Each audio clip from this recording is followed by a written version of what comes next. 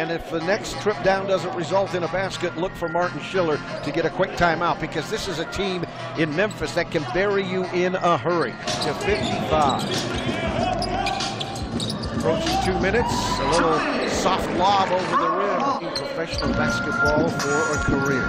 And he's had a nice career. This is his 8th season. 2 minutes. 2 minutes. Three-pointer on the way on the other end. Memphis with a 5-point margin, 65-60. Three-pointer on the way and off the back of the iron for the Stars, but the offensive rebound and the throwdown by Tony Bradley. Taylor, 8 seconds left.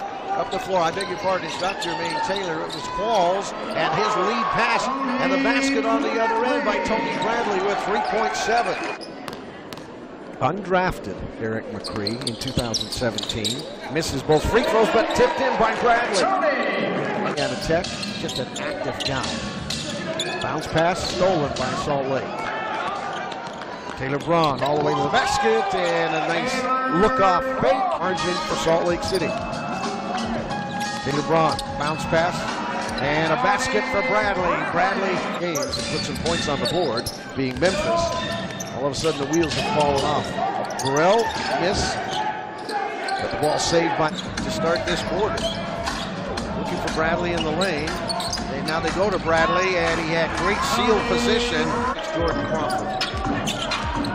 Ball's given up to McCree. Now Taylor Braun's free from the elbow, rattles out. The tip in by Bradley is good, though, as he tips it over Austin Nickel. Turned the ball over on a couple of consecutive plays and then couldn't hit the basket. They're down by 10. The shot is no good, but the rebound by Bradley is good, and they trail by 9. Spin move in the lane, little dish off, free throw, jump shot is good by Tony Bradley.